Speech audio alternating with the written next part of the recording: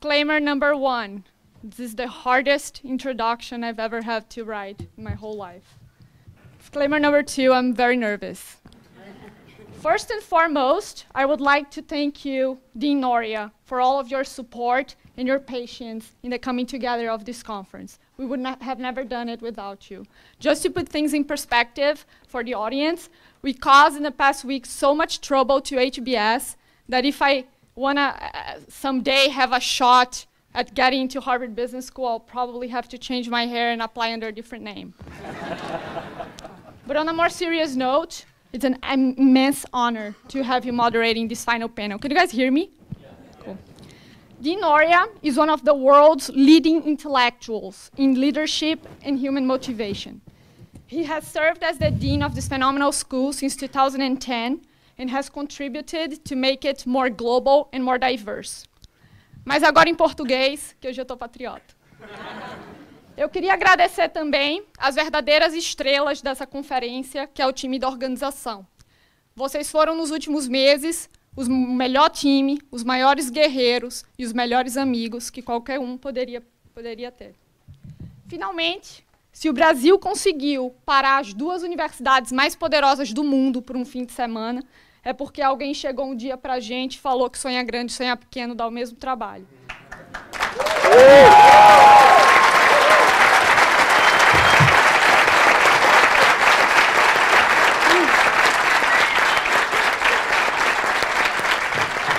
E é para essa pessoa que a gente dedica esse painel final. O Jorge Paulo é mais conhecido por ter trazido para o Brasil a medalha de ouro em eficiência e gestão. E por ter trazido a eterna satisfação de chegar para o nosso amigo americano que está tomando uma Budweiser e falar: Did you know that that's on the Brazilians? Tô brincando. O orgulho é brasileiro, mas o sucesso é global. Mas eu diria que seu maior legado tem sido a formação e o apoio a uma geração que se preocupa hoje um pouquinho menos em ganhar em dólar e um pouquinho mais em fazer alguma coisa substancial para o nosso Brasil. Eu não quero exagerar, Jorge Paulo, porque a gente sabe que você odeia homenagem, mas eu não poderia deixar de dizer que eu nunca conheci alguém com um poder tão grande para inspirar e transformar a vida das pessoas. For this final introduction, for Jorge Paulo Lemann, and 1 month before some of my friends and I graduate and leave Harvard, we could not find good enough words to make justice to what these past years and to what you, Jorge Paulo, have meant to us. So Professor Shapiro once said, if you don't know how to end a story, just make the building catch on fire. So here's to surpassing expectations. Here's to listening to the higher calling of serving better our country and our kind. Here's to the power of ideas and to eternal gratitude. Here's to you, Jorge Paulo. Ladies and gentlemen, please welcome Mr. Warren Buffett.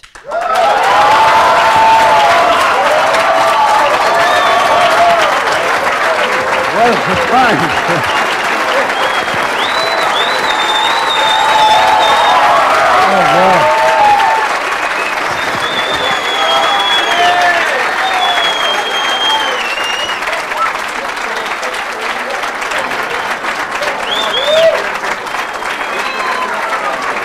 What a surprise. You need some water also? Might have been a giveaway. Jorge Paulo, você não me contou!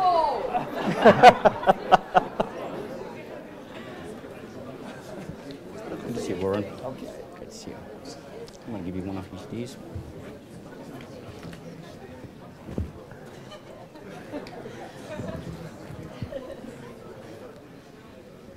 I got to get away from these cameras. Nobody wants me in the picture. Okay, we should get started. So look, if there was ever an example of Jairzinho, this is it, right? I mean, how much more could you conspire to create the most remarkable surprise for someone? So thank you, Warren, for coming to this amazing event. Thank you, Jorge Paulo, for who you are, for these students, for all that you've done for so many at Harvard, and for what a wonderful man you are, that you're able to bring with you friends from all parts of the world, and especially it just tells you how special you are that Warren would come for this event as well. So, you know, I've always felt that when I was growing up, my nickname was Little. I was a small guy, and so I feel particularly little today in the presence of two giants. Just think about it, you know, one of two of the greatest investors, people who have done so much in business, who have done so much philanthropically.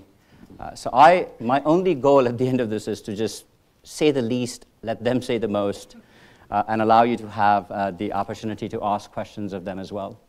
But let me just start because the two of you have had wonderful partners through all of your lives. You know, Charlie Munger, I've had the opportunity. Before you start, can I add to Dean Nohria's biography? Okay.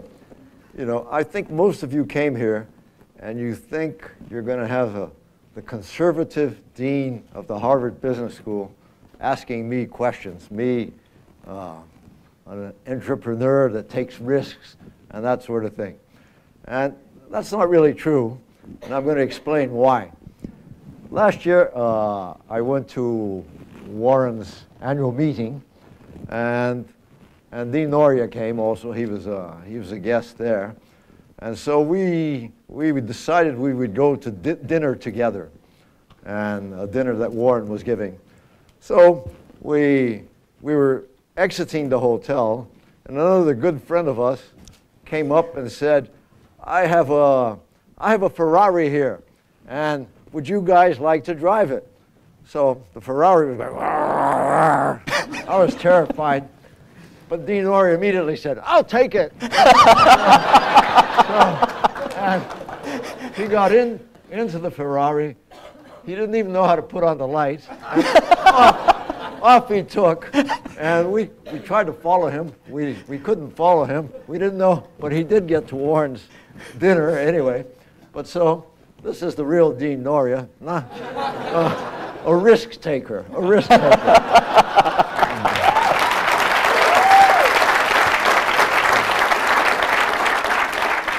See, what Jorge Paulo didn't tell me is the opportunity to drive a Ferrari is something that he can get every day. For me, this was the one time it was ever going to happen.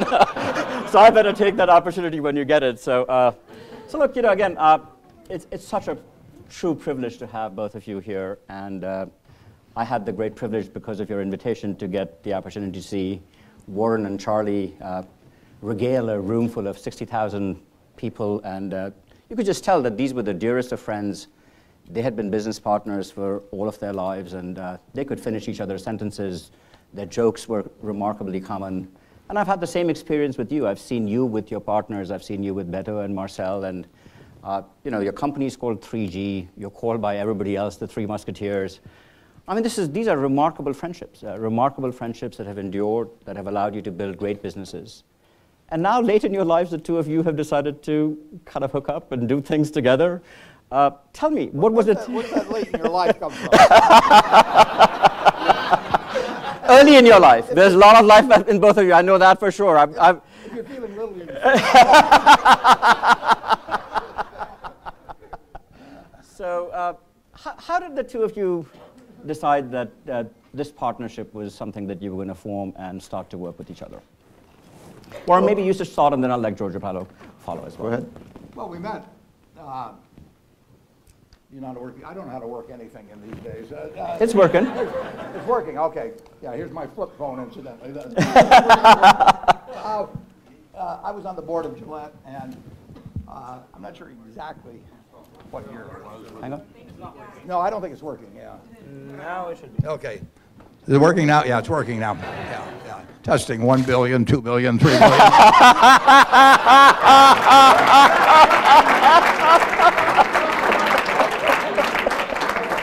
After all, I'm talking at Harvard.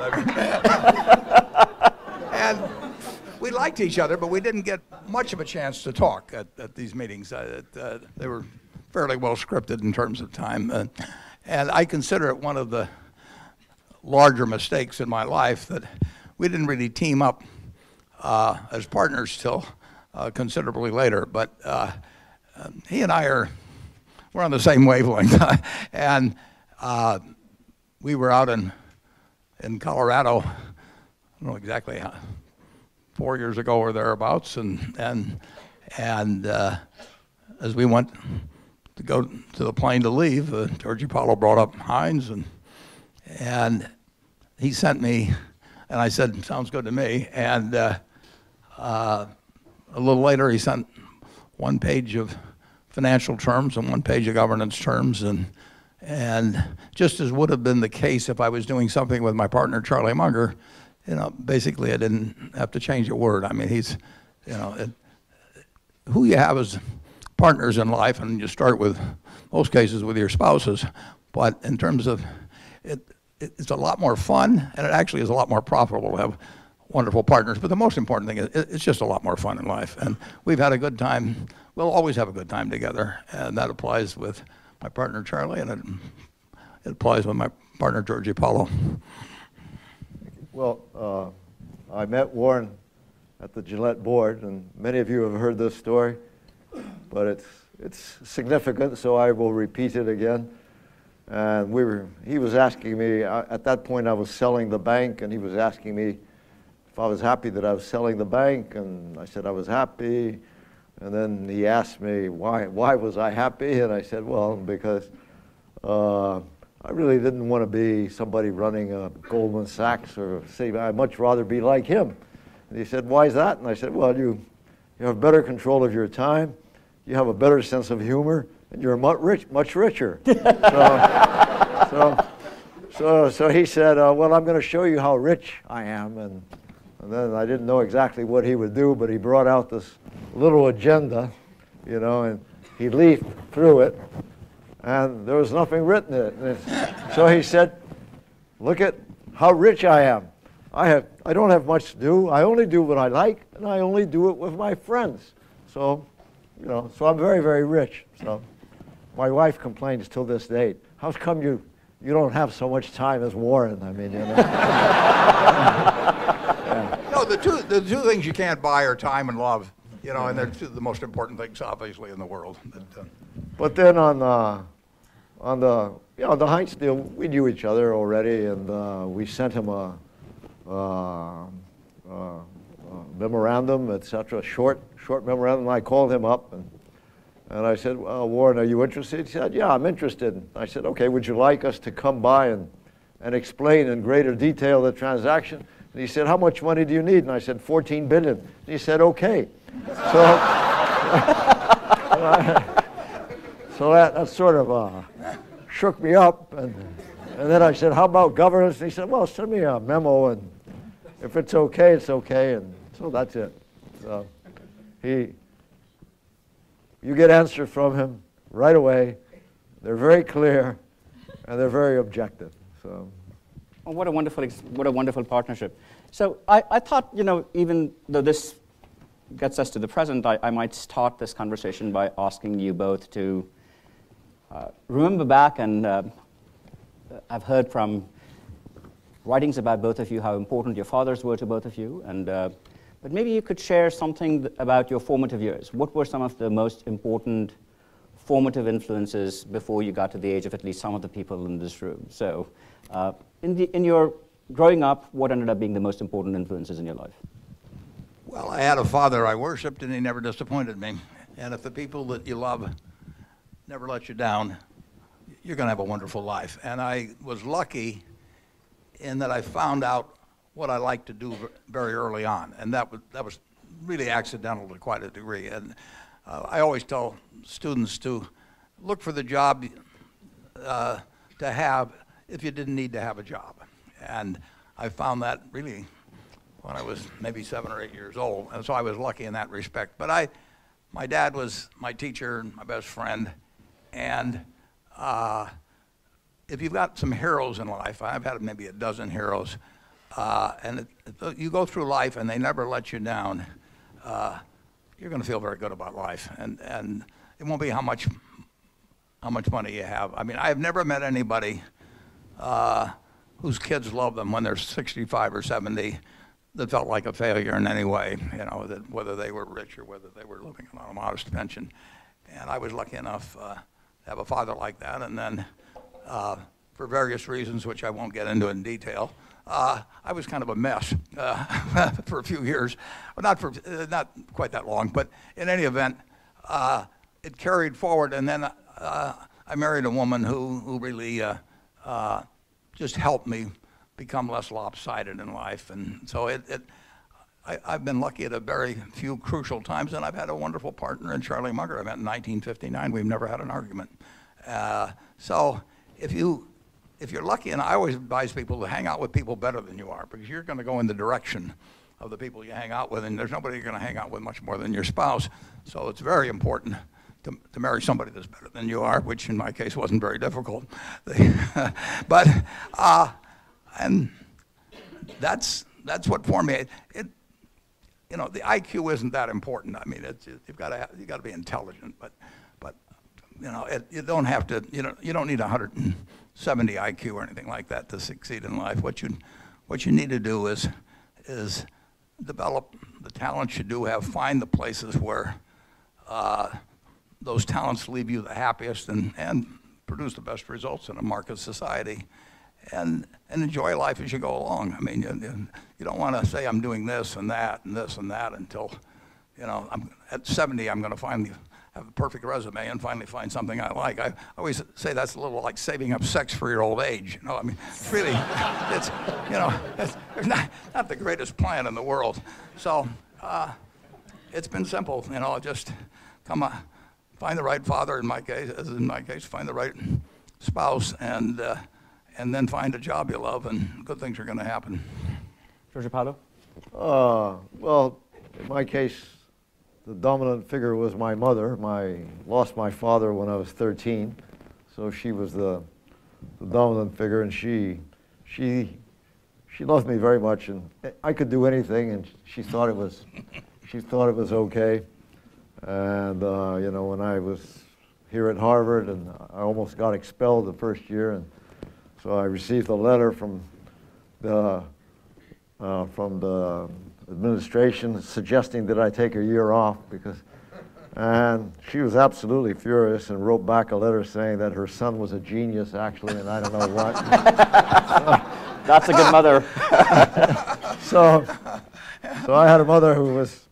I didn't take the year off. I came back, but anyway, so that was my mother, and she was really important, and it took me a little while to get going. I graduated when I was 20, then I played tennis for a while, finally got into business, went broke in the first attempt, learned a lot. So by the time I got going, I was 30, and then it was pretty good. I sort of found my way. Georgie, if you dropped out, you might have created a place so I could have gotten in. I mean, I've been trying now from 86, 67 years. I mean, well, you know, should have left a slot open for me. I had an uncle who lived in the U.S. And after I got out and after I started doing well, he kept saying, "See what I did for you by keeping you at Harvard," and like that. And I said, "What do you mean? You cost me a couple of billion. Look at Bill Gates." I mean,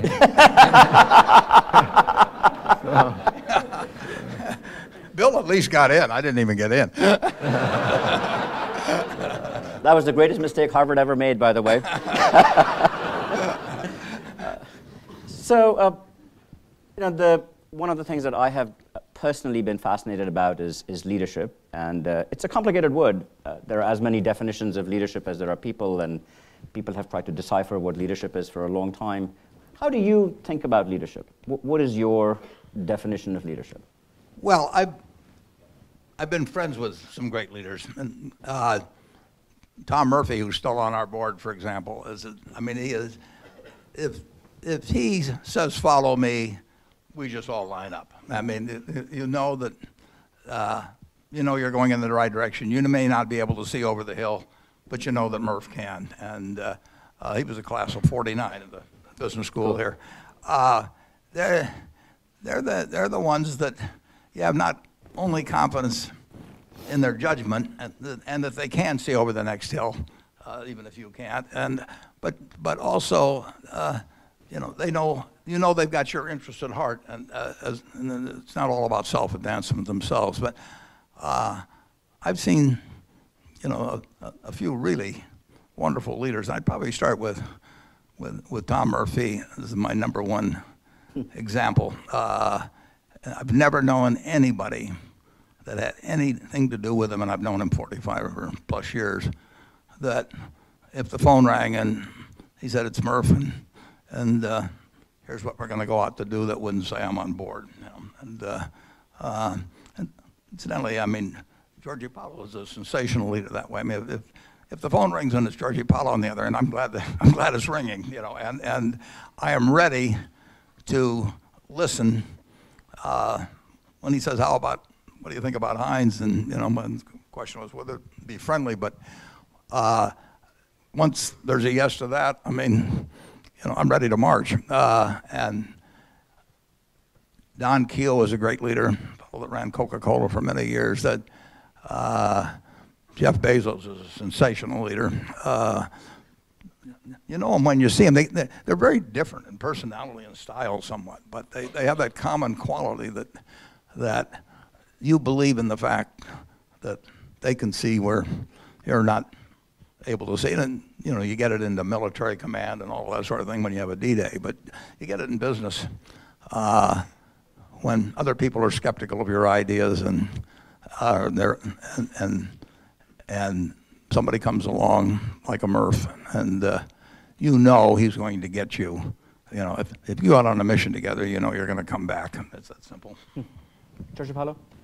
Well, the way I look at leadership is to lead, you have to point a direction, and in my case, it's usually a big dream of some sort that everybody can understand, and you have to have the right people to do it with. I mean, it's hard to be a leader by yourself. You know, Warren has all these people in his companies that he trusts, and basically I have all these people that have trained with us or have been brought up with us somehow or another, and like that.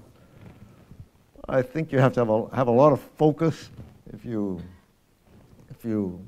don't focus, if you try to do too many things, it doesn't work.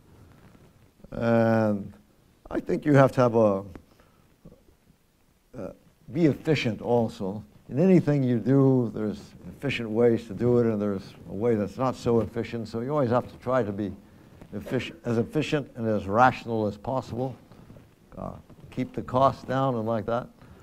And I think involved in leadership is taking a little bit of risk also, like you took with the Ferrari. I mean, you know, you gotta risk. Will not insure you. Warren has a slightly different view of risk, I think. And so that's basically the way I look at leadership. And is there a particular leader that has, you know, like Warren talks about Tom Murphy, who is, you know, an example of a great leader? Has there been someone in particular who has been a role model or an example for you?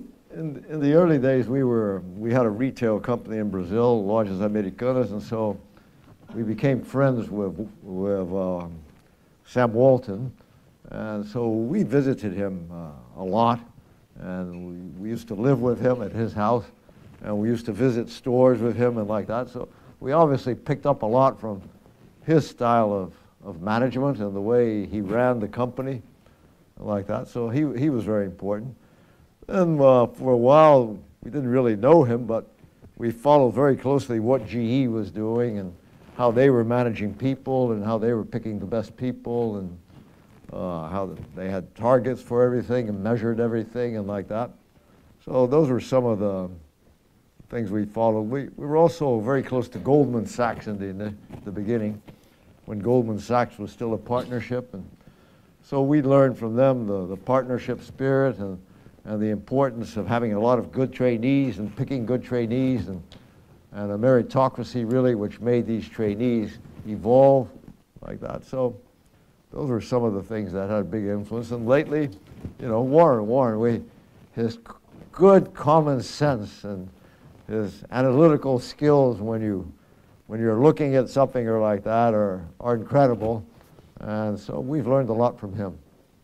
I should have mentioned Jack Welch too. Yeah. Jack was an incredible leader, and I would say one characteristic of the leaders that stood out to me is they have big ideas. I mean, that doesn't mean that they they're dreamers totally, but they always have got a big idea, and they may be taking steps to get there or anything, but they don't settle cheap.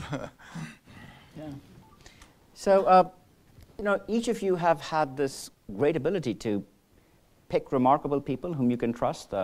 In your case, Jorge Paulo, sometimes very young people with very little experience. In some sense, someone might almost say untested people to whom you give responsibilities of running, multi-billion-dollar businesses. What gives you that sense that this is the person to bet on?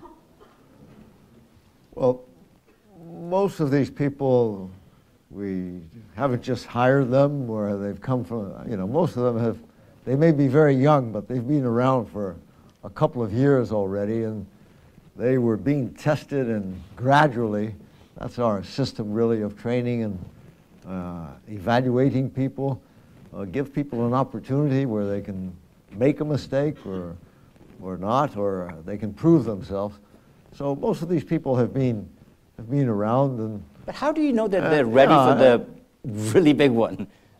Well, Warren and I both agree that what we really like is fanatics in a certain way.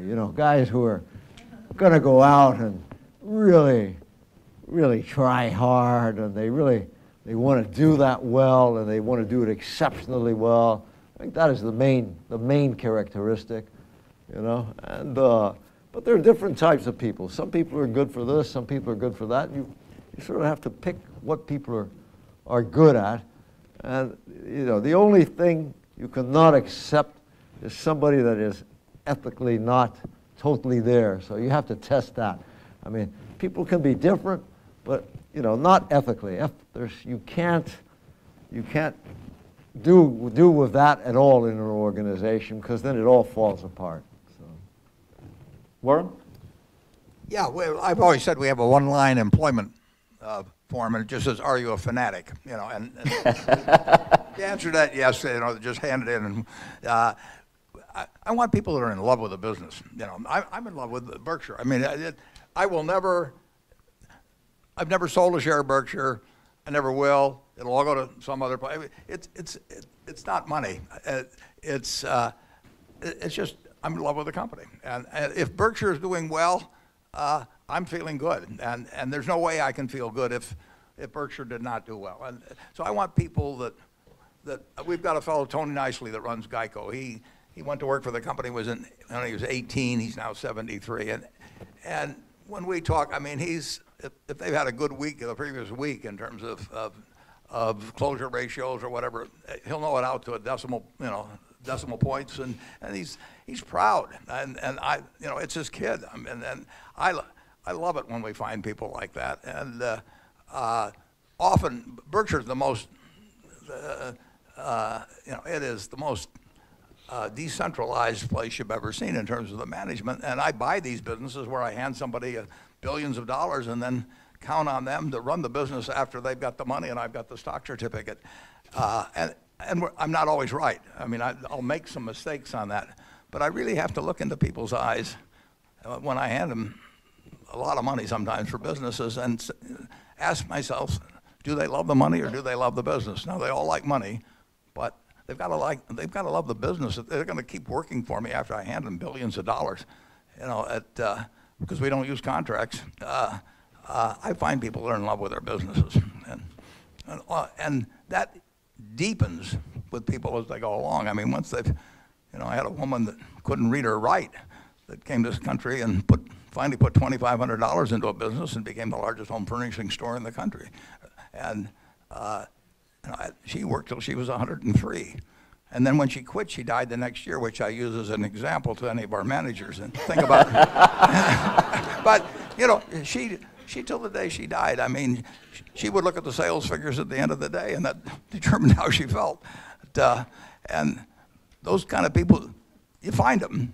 And then you've got to be sure that they want to go in the same direction you want to go. And you make some mistakes on that. That's the one thing I probably improved on over the years is judging the future behavior of people I encounter.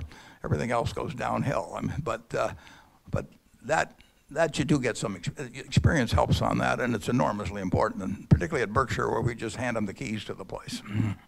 And you too have found that you can spot it early? Or you too have found that you can spot it quite early in a person? Almost instantly, yeah.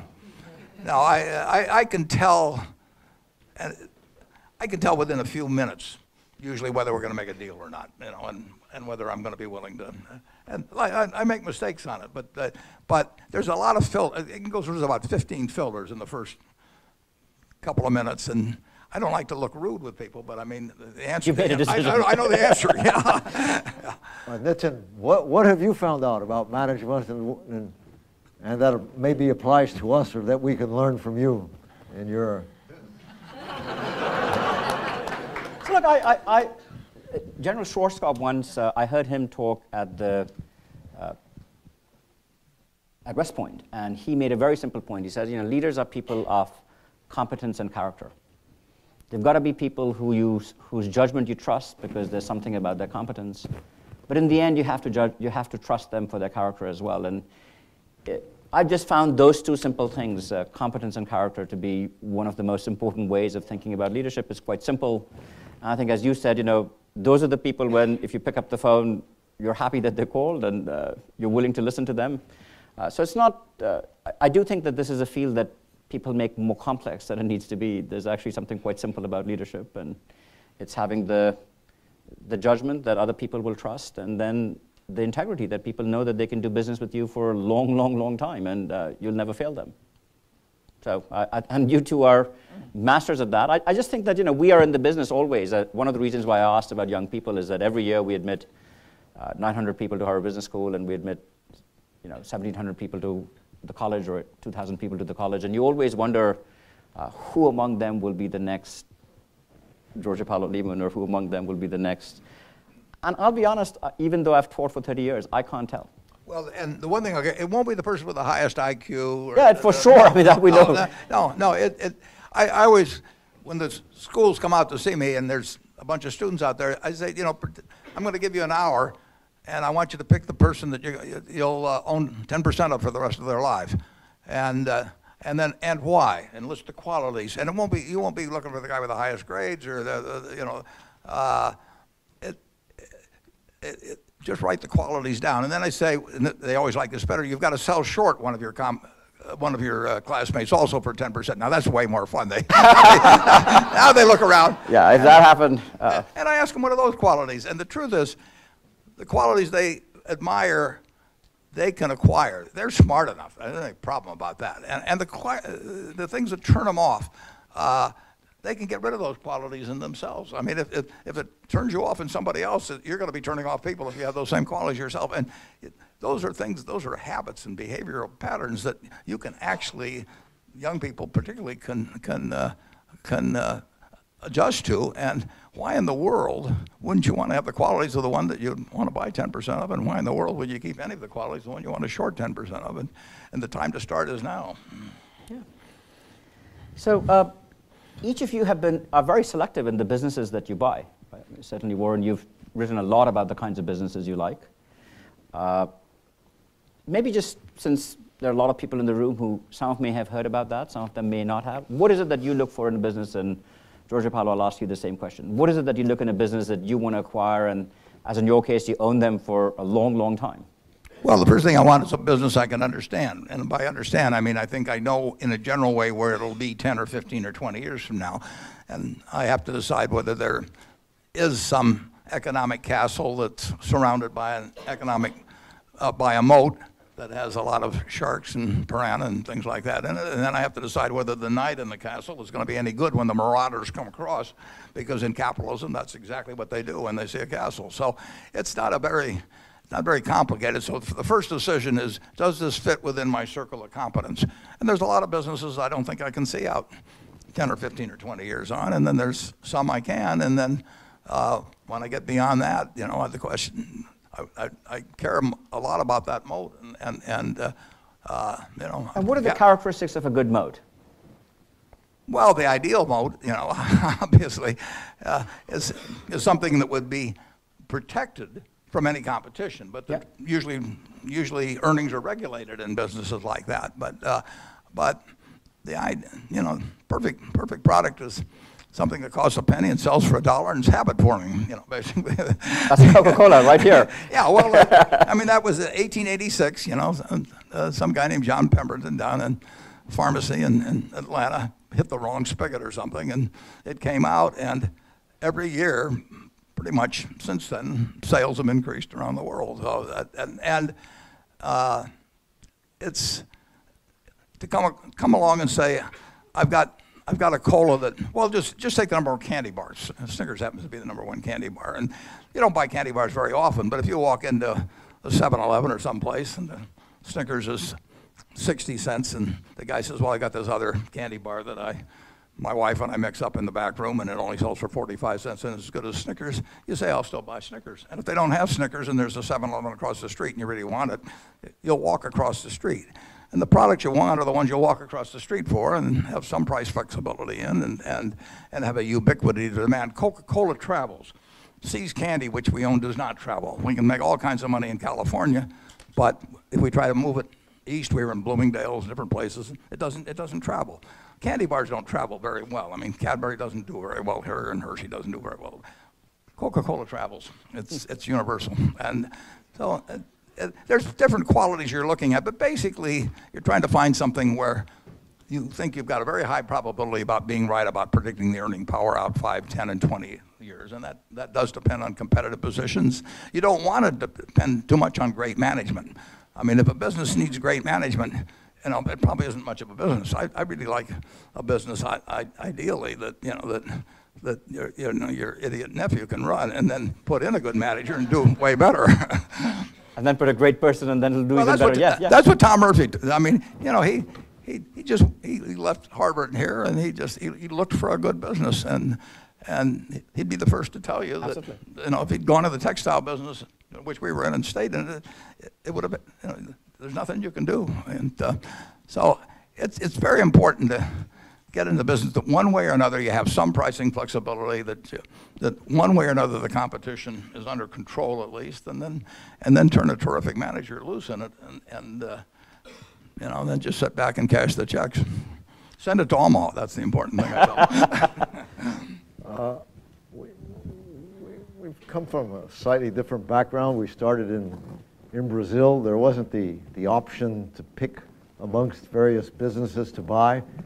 Basically, so we don't have that many businesses. We have a few businesses, and we sort of picked one which we thought looked very, very good, which is the beer company, and really focused on it, and all along the way building up these management teams, which we now have, and then the beer company went abroad, and from there we found out that we could buy things abroad also, so we did Heinz together, Warren, like that. So it's been slightly different. So we have fewer businesses, and we're probably more focused because we didn't have that option in the beginning to pick amongst various businesses to buy. And when we bought them in Brazil, we had to run them because they were usually badly run. So I think our skill sets there are a little bit different, but in the end, we're running things for the long run and to build them to last forever, if possible. So it seems to me that one of the ways in which Warren has often bought businesses are great businesses where there's some market decline, like what happened in 2008 to Goldman Sachs. You go in and you say, here's a great business. It doesn't deserve to be devalued by what it was. This is a good time for me to come in and help, and you've done this many times in your life. In your case, you seem to buy businesses that seem to be fat, dumb, and happy, that have been run for a long period of time, where you believe that, at least in the near term, we can go out and make them much more efficient. But both of you hold on to these businesses for long periods of time. So a lot of people think that the 3G formula is to come in and just cut. But you've run some businesses after that initial phase for very, very long periods of time. What happens after the first opportunities for, like once you've taken the fat out of Heinz or of Anheuser-Busch or any one of these things that you first go in and do, and it gets all the headlines. But you run these companies for long periods of time, Jorge Paulo. What's the secret after the first cut? Oh, the secret has been after the first cut, you buy something similar There's a lot of such businesses out there. You cut there, and well, in the case of beer, You've done this 4 times now. Yeah, there's not that much more. If you're doing what we have been doing, you're obviously not quite as good as you should be in marketing or developing new products. So we're catching up there, but we're going to get good at it. If you focus on something, we're going to get good at that also. So that's what it is. In the food area, there's a lot to be done still. I mean, that can probably be bigger than the beer area, possibly. And but we do have to. The world is changing. There's a lot of disruption going on. Consumers are forever more fickle. There are new ways of distribution. Amazon's coming in. So we have to adjust, and we have to be ready for the changes. We have to be much more nimble in terms of giving what the consumer really wants and what he wants to buy. And so that is a change. And the only way we will be able to do that is by having the right people. So we're very focused on finding the right people for what it's going to take to run these consumer good companies in the long run. So you're from Brazil. You're from clearly a great American. You've always said there's no better country than America in terms of a country to invest in. We've had 240 years.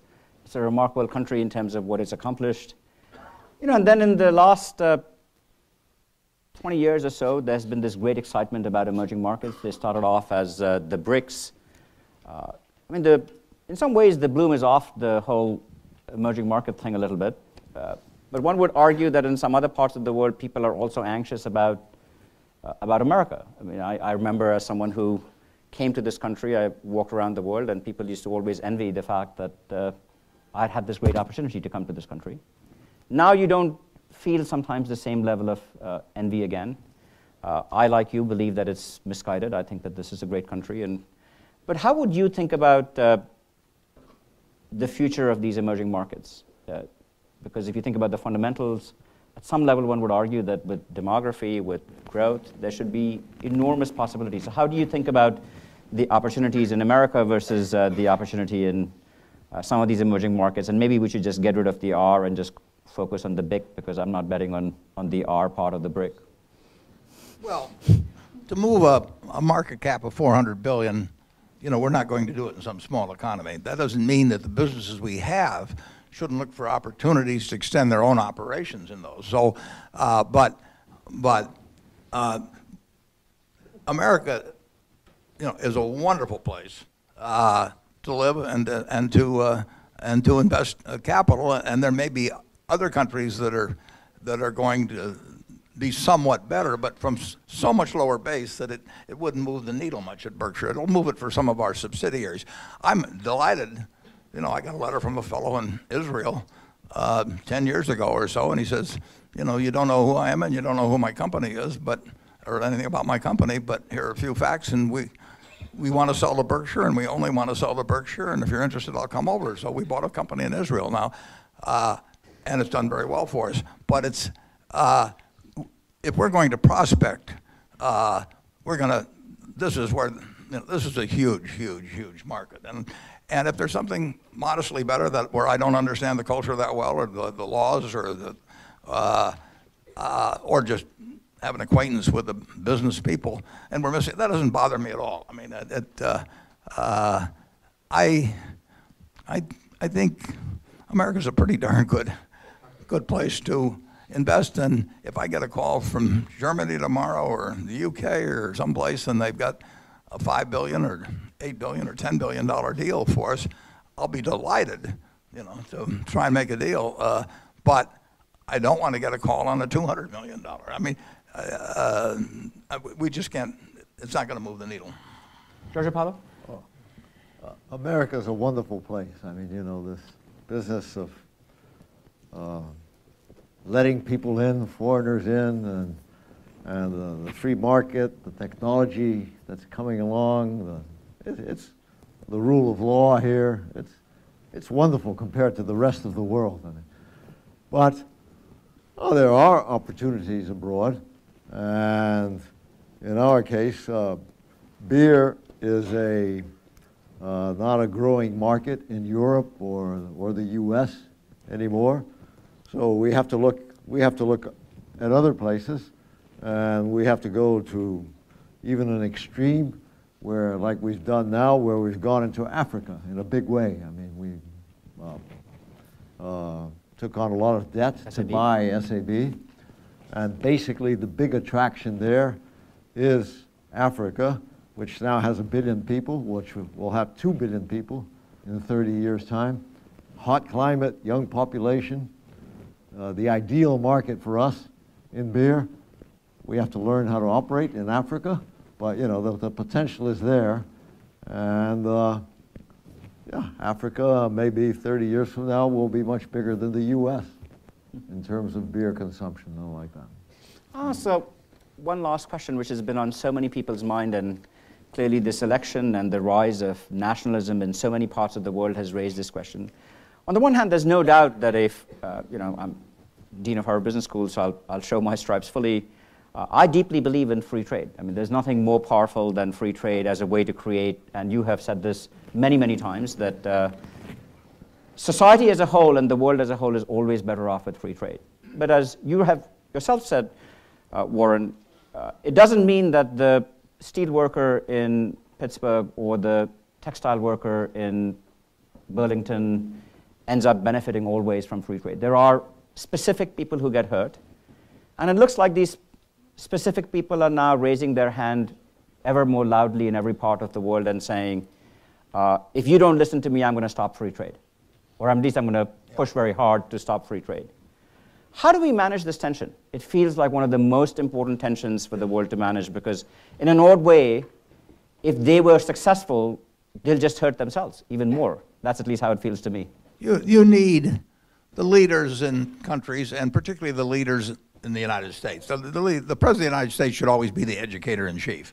And the truth about free trade is that it benefits 320 million plus people in a way that they really can't see and never think about, and it's not itemized on the check, on the slip when they pay at the register at Walmart or anything of the sort. So it's diffused, it's unrecognized, and nobody goes to sleep at night thinking how much better they're living because we have free trade. And on the other hand, the people it hurts, and it does hurt people, it's very specific, and they know what happened to them, and they don't feel it's fair that it happened to them, and I happen to agree with them. But that doesn't mean you stop free trade. It means you have policies that, in a very, very, very rich society with almost closing in on $60,000 of GDP per capita, that you take care of the people that get hurt by this policy, which benefits everybody generally. And you can talk about retraining and all of that, but when we took over Berkshire and New Bedford, not very far from here, it had 2,000 workers, and 1,000 of them spoke only Portuguese, and they'd spent 25 years on looms, and they weren't going to find other jobs. So you have to take care, and if you don't take care of the people who are specifically hurt by that, you can't blame them for voting to anybody that promises them that they'll end their pain. If you've got something that's benefit to all of society and it's going to hurt a few individuals, part of a wise administration of government policy is to make sure you take care of the people that are going to be hurt specifically, because in a democracy otherwise they'll get organized. And I've got every sympathy in the world for the steelworker, but you do not want to give up free trade. Just postulate two kinds of worlds. One where the United States is isolated by itself and is doing fine, and much of the rest of the world is suffering because of nationalist policies we have, or one where everybody is improving and the emerging countries and poor countries are growing faster in GDP per capita than the United States. Well, you want the second world. I mean, particularly when people have nuclear weapons around. Now, you do not want a lot of jealous countries around the world that have nuclear weapons or cyber capabilities or whatever it may be. So I think it's very important that the leader of the United States gets very candid and can deliver a message to people and say, you know, this is going to hurt a lot of people who don't deserve to be hurt if we're importing shoes or whatever it may be. And if you are at an age where it's sensible to retrain and all that, fine, but if it isn't, we're going to have some sort of credit, essentially, that takes care of you, because you're contributing to society by screwing up your life. And we can afford to do it. That's the amazing thing. I mean, you know, we are an abundant country. We have 6 times the real GDP per capita that we had when I was born in 1930. You know, 6 for 1 in one person's lifetime. And we started from a reasonable base. I mean, we have abundance coming out of our ears, but we can't have a situation where the Forbes 400 had 93 billion of aggregate net worth in 1982 when they started it. Now they have 2.4 trillion, 25 for 1. Top guy on the list was Dan Ludwig with 2 billion, who I've never heard of. Well, the rewards in a specialized society, market society, have gone and will go disproportionately more to the people who are at the top of the game, and people get left behind. But we can take care of that. We can have earned income tax credits like we have and make that system a lot better, and not give up the benefits of the free trade and the market system, which causes the guys like Jeff Bezos and Steve Jobs and all those to do things that work wonders for millions of Americans. Thank you. Jorge Paulo. I'm all in favor of free trade and globalization. I think if you look back in history, countries that have engaged in commerce have benefited enormously. They've learned a lot from whoever is. They've become more efficient. So I think this current trend of stopping trade or like that is something temporary. I think with the internet, the world is becoming closer and closer. And I think there's no other way that we can go than have free trade and globalization on a big scale. I think it's good for the world, and it will happen. So this is a matter in which we clearly all three are deeply, deeply aligned. So listen, I think that, I don't know do we have time to have a few questions, or are we pretty much out? I need 1 minute for something at the end. Okay. Whatever. So no time for questions, right, Larissa? I would like to. Free trade essentially is a market system for the world. I mean, Yeah. we believe in what the market system's produced, and it's just a world extension of a market system. It seems so obvious to me, but it's also obvious that people should not have their lives ruined by the fact that something. And we should be able to. Real leadership should be able to do both, right? And we can't. But you have to explain it though first. I mean, Yeah. when Roosevelt came in and said, we're going to close the banks because a lot of them are no good, and and we'll sort this out and open up the good banks in a couple of weeks. Well, a couple of weeks later, he comes out and says, these banks are okay to open. Well, Roosevelt didn't know a debit from a credit. I mean, he didn't know which banks were good or anything. But the American public was they believed in him, and the system to work had to get the banking system working again. I think you really need somebody in the White House that will explain to the American people what's good and bad about certain economic developments, and promise them that the government is on the side of doing the thing that's right for society and on the side of the people that get hurt by it. Thank you. So I think we have, we started late, we're running late. We have time for maybe 1 or 2 questions. That gentleman there seems to be leaping out of his feet, so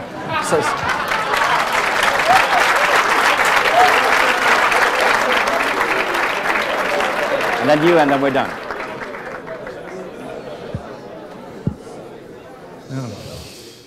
Professor Amartya Sen says that there is one thing in common between Adam Smith and Karl Marx, and this is the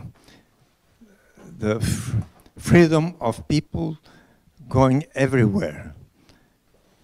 And today, since you are talking about the importance of free trade, globalization, how is it possible for the US, the president of US, to thinking of building a wall separating the United States from all Latin America? I believe that the important thing will be for us to have not only freedom for capital, goods and services to go everywhere, but mainly the most important thing, that is the human being. Freedom for the human beings to go everywhere. This must be our objective. I would appreciate your opinion on about this. Yes, we get it, sir. Objective. About this wall. I certainly live here, sir, as a living example of someone who's benefited personally from the freedoms this country has always had to allow immigrants to come in. Warren, you wrote something about this very eloquently recently, so maybe you should say a word. So you will certainly get no issue from us on this matter. Well, when I was born in 1930, the odds were roughly 40-1 against me being born in the United States. So I won what I call the ovarian lottery the day I was born, and it was, you know, it was dumb luck. But you know, I have had a chance to really ride the crest of something. Just imagine, in 1930, John D. Rockefeller Sr. was the richest man in the world. Everybody in my neighborhood, and it's not a fancy neighborhood, and the median income is probably $100,000 a year. The mean's a little higher for those of you who are mathematically inclined, but everybody in my neighborhood lives better than John D. Rockefeller in terms of medicine, in terms of transportation, in terms of entertainment. You get up and down the line, and that's happened in one person's lifetime. Now, when you've got a tailwind like that in your life, you know, you should feel very, very lucky. Yeah. And we should create that opportunity for all. So, last question here. Okay. Thank you for being here. It was mentioned in one of the panels yesterday. Oh, sorry. Hi. It was mentioned in one of the panels yesterday that like 5 or 10 years ago, the most valuable, 5 most valuable companies in the world used to be like Exxon, Shell, and Walmart. And nowadays, these are numbers of 2016. The 5 most valuable companies are Facebook, Google, Apple, Amazon, and Microsoft, which are all tech companies. So how do you choose to see that in terms of investment in the future? Thank you. Jorge Paulo? I'll have what he's having.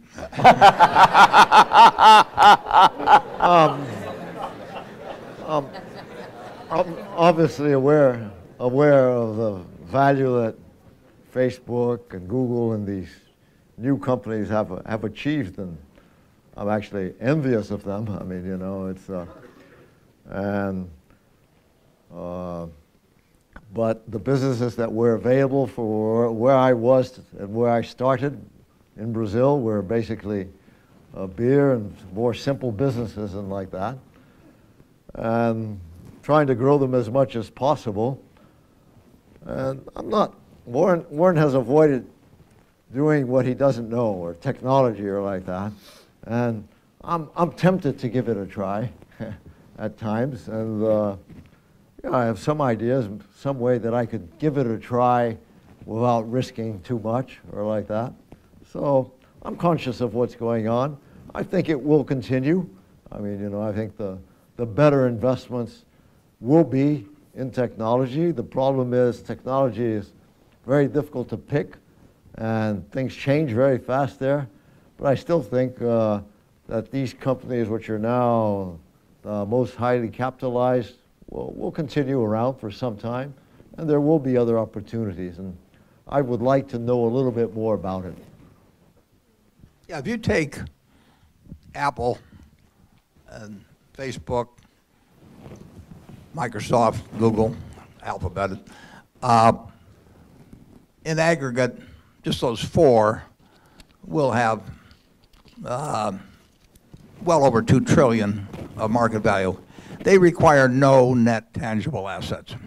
So they, the business, you know, and they're wonderful business. Here's Apple, you know, earning 40 or so billion plus after tax, and you know, with $3 billion of inventory, no no fixed assets really required. They've just finished a big building. No receivables to speak of. It takes no capital. That's a different world than when Andrew Carnegie got rich and John D. Rucker. I mean, they had to build one steel mill, take the profits from that over time, build another steel mill, maybe borrow some money. But the world where you can translate an economic model into something that's worth hundreds and hundreds of billions, approaching $1 trillion of value with no tangible assets, that's a different economic model that even, if you go back to 1960 when the #1 company would have been General Motors and down the list. And you can now get, there are businesses which don't require much inventory. They don't require fixed assets. They don't require receivables, and they get extraordinary margins. And that is a different investment world. That doesn't mean both kinds of businesses can't exist, but our candy business takes no capital. Our gift certificates take care of the capital needs of the business. And when you get businesses that, now it's a peanut business, but those are extraordinary economic opportunities. I don't think they existed to this, well, they didn't exist remotely to the same degree 50 or 60 years ago when more was tied to physical assets. And that makes a very different investment world. Listen, I want to be respectful of everybody else's time. We could go on forever. This is such a remarkable treat. I want to thank Larissa. I want to thank all of the organizers of this conference to have given us this amazing opportunity to get to do this. But I know that you wanted to have the last word. And since this is your conference, this is your last word. Oh, my God.